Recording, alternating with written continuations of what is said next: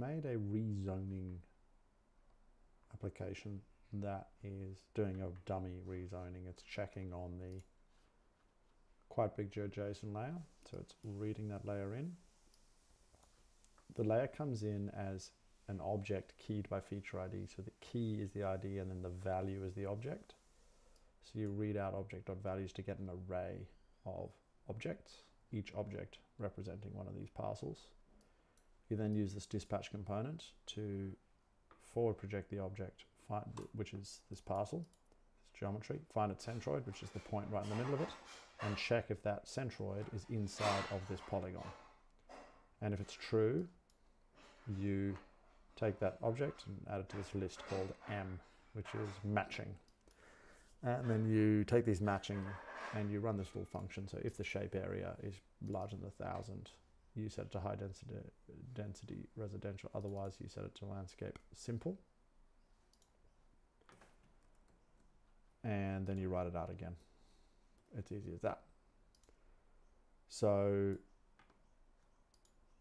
that's the function now. And there we go. Now that I've actually matched landscape simple, we actually get some landscape simple. Okay, so it's quite slow, especially when this is open. And so if I close this, it's actually quite quick. But when that's open, there's just some message that's taking over and losing control. Okay, so now I just want to update this so that there's one more parameter inside of it. Let's do it. Okay, because I just want to show you this construct object and in functionality. So the construct object just allows you to build an object. So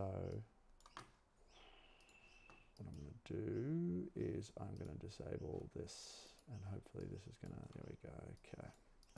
The construct object is going to, we're going to create an input called features and another input called cutoff size.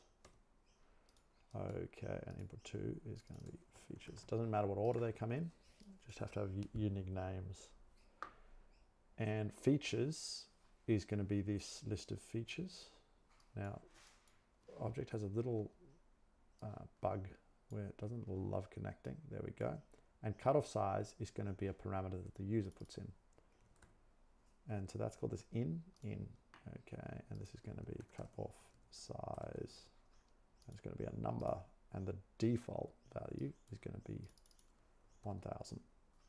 You can see as soon as I've created that, there it is up there. And that's going to be cutoff size. And now we have an object with two keys, cutoff size and features, and two values, this array M and this number 1,000. So now I'm going to pass that in here.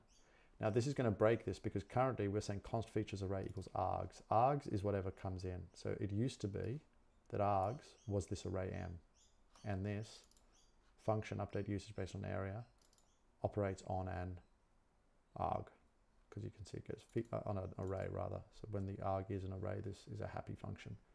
Features.map. So .map only works on arrays. So what we need to do is say const features array is not args, it is rather args.features, and that the value of the features key is that array M. And we want to also say that this 1,000 is args.cutoff size. And we want to make sure that that's passed through, and that actually should now work. So what I'll do is activate him, and then I will click the play button. Okay, now I'll close this, and if I push the play button, if I push the size, now everything bigger than 200, 2,000. There we go, so it's actually working.